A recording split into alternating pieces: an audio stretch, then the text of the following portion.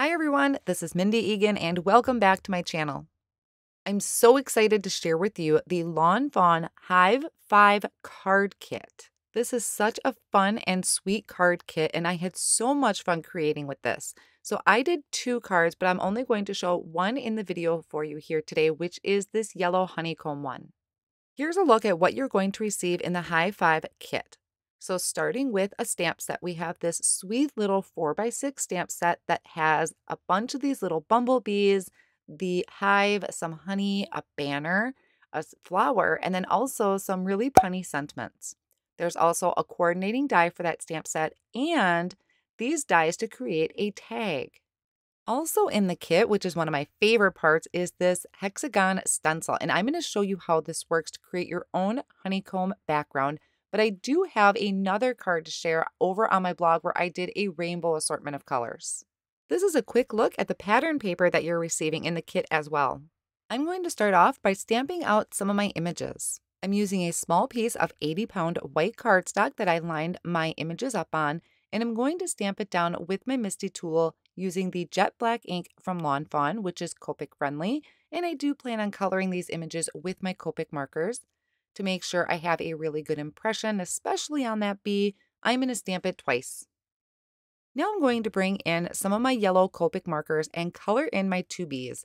You can see I used the same image twice. I just really liked this bee because I think it can go in any direction and is fun to add to my card. So I did some yellows there. I did a very light blue, which I think is maybe BG11 for the wings. And then I'm going to color the jar of my honey a light brown. There's not a lot of room to do shading, so this goes pretty quick. Now there's also coordinating dies in that set, and I'm going to take each of those coordinating dies, line them up over the image, hold them down with a low tack tape, and die cut these out and set them off on the side to work on my background. I thought it would be really cute to create my own background and have it be all of these honeycombs. So I'm taking that largest one on the stencil and I'm lining it up in the corner of my 80-pound white cardstock that is cut to 4 1/4 by 5 1/2. I'm holding that down with the magnets from my Make Art station and just using some Post-it notes. I'm going to mask off all over the edges because I don't want to get ink on the edges or inside of those other shapes. Then I'm going to come in with my lightest color of ink, which is the sunflower ink from FAWN. Using a blending brush, I'm going to blend in that whole area. So after I have this all blended in, I'm going to just pick up those Post-it notes and I'm going to reuse these throughout my card front. I'm going to take that large area again, that same stencil that I just used, and I'm going to match it up and kind of put it down and kitty corner from my other hive. So what I'm essentially doing is just creating an entire background filled with this honeybee hive, not sure the words, honeybee hive honeycomb.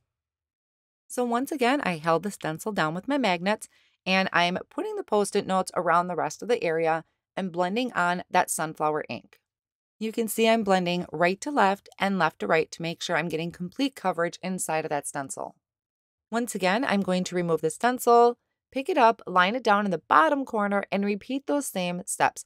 I am not cleaning the stencil in between since I am using the same color throughout the entire panel. So I'll just keep repeating that. I'm going to take this and put it in the top corner just to fill that in. I am going to be trimming this panel down, but I like to always start with a full card front just in case I change my mind. At the end of the video, I'm going to be sharing a closer look at another card that I created. I'm also going to have blog pictures, and I'll have that blog link down below where I did a rainbow assortment of color, which how do you not do a rainbow when you have something like this? So coming up to my last piece here, I'm going to finish blending that stencil in. And then after I remove this, I'm going to go back over that entire background with my blending brush. I'm using some of the leftover ink and then also picking up some more ink from my ink pad and just lightly going over that just to make the background not so stark white. So after I have this background completely filled in, I'm going to bring the stencil in again. And this time I'm going to use some of the other elements on it. There are 2 other ones, and this is going to really create the look of honey in that honeycomb. So I'm lining it up with the stencil that I already did. And I have that centerpiece there. Now you're going to be able to see in person better how this lines up in the center. There's going to be an outside edge to that honeycomb. So it's going to have kind of that transition from a light color to a dark color. And then I'm going to bring in number 2 pencil ink which is just a darker color of yellow. I need to apologize if I sound a little scratchy sometimes. Voiceovers in the morning are not really a good idea for me, but I really wanted to get this done, and this is the only time I had to do it. So after I blended in that first part, I'm going to move my stencil once again, kind of lining this up so I leave that one edge that's going to have the light color, and this is also going to create that centerpiece. Then I can mask off those areas. You don't have to mask off if you are very confident in your blending. I tend to go outside of the lines of the stencil. I kind of do the same thing while I'm coloring sometimes.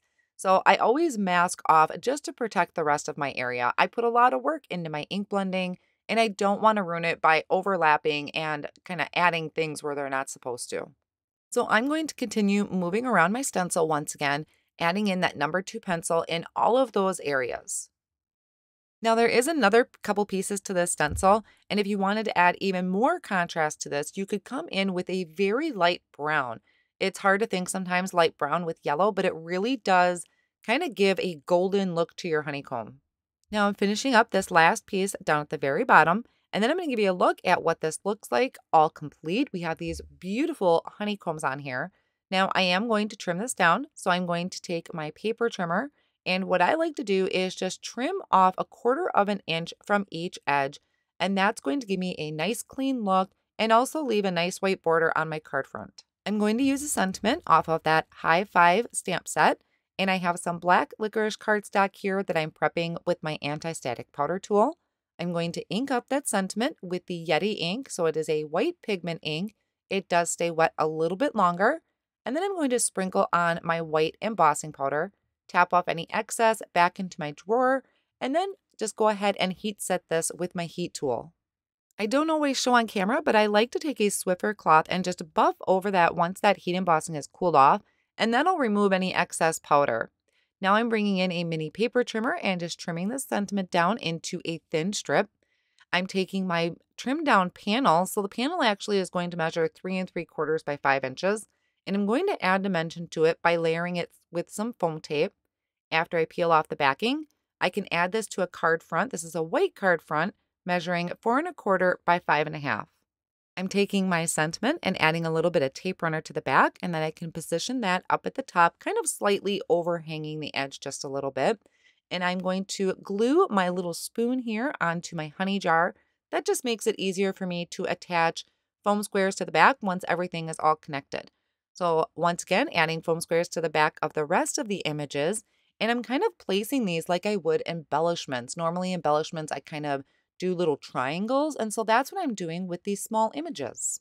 Now I couldn't help but add some sparkle to this. Now you can use the Lawn Fawn glitter, chunky glitter, but I decided to bring in the sparkle glaze. So I'm just taking that and I'm putting it over just some of those little hexagons on my background, kind of spreading it out to fill in the areas, and I'm also going to place a little bit on the wings as well. And that's going to complete my card project for today. So how cute is that? I absolutely love this kit. This is so much fun to create with, tons of ideas. I do have another card to share over on my blog, so be sure to click the link to check that out. I will have all of the supplies listed down below in the video description and on my blog as well. Now, I'm not sure how long this kit will last, so if you love it, definitely head over and pick one up. Thank you so much for joining me today. Have a great day.